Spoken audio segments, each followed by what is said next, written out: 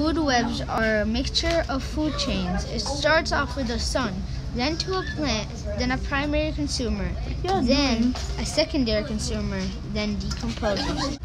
Sun gives energy to all producers and starts off a food web or food chain.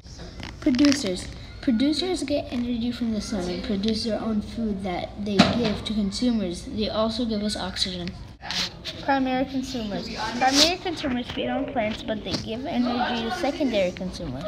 Secondary consumers feed on primary consumers, but they give to tertiary consumers.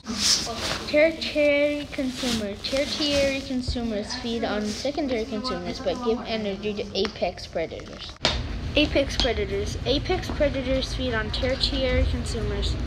Decomposers decompose down dead animals into soil so the soil would be rich, so it can allow producers to grow and start the food web again and again. Thank you for watching. Credits to the Wikipedia.